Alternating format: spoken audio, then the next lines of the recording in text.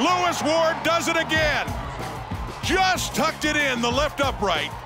And the Ottawa Red Blacks find another dramatic ending and a way to win here in Calgary. In 2022, 3 interceptions, 4 knockdowns coming into this game. Rourke, passing situation here. A ton of time, and that is intercepted. It's Dietrich Nichols on the other side of the field, and he'll take it back to midfield. Alexander Hollins is the intended target on this play. He's going to run what's called a bang run. He goes in the middle, and then he's going to bang back out like that, and just doesn't get out of that turn very quickly. That allows Dietrich Nichols to jump this one. He sees the bang route, and then he wanted to go back towards the sideline. He just jumps inside that one, and lots of time for Nathan Rourke to throw that football. 5 catches for 93 yards now. 1st and 10 at the Hamilton 47. There's a deep block. Down inside the 20. It is caught. What? Hergy Mayala. With a couple of defenders nearby, Mayala hangs on to that one. Here come the Elks.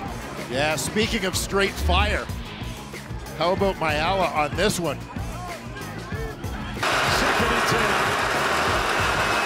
Alexander on the run, out to his right, looking down the field. Now he's going to take off with it. Stays on his feet along the sideline to the end zone.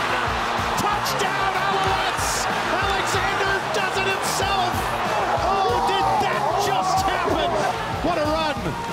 Well, he tiptoes right along the white stripe of the sideline here, and we'll have a good look to see if he stepped out of bounds or not. Restore a 7-point lead for the Riders. And that is up, and it is wide right. His 3rd miss of the ball game. And this will be brought out by Letcher. Letcher takes it back to the 20, turns it upfield, and now he's got to the 40. Can they track him down? I'm not sure. Midfield, and the race is on.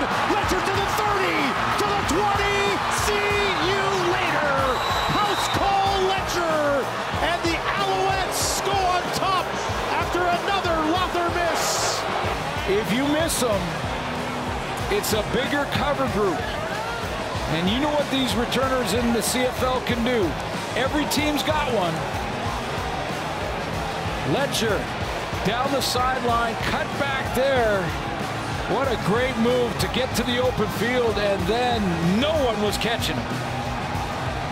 128 yards on the missed field goal return for Letcher.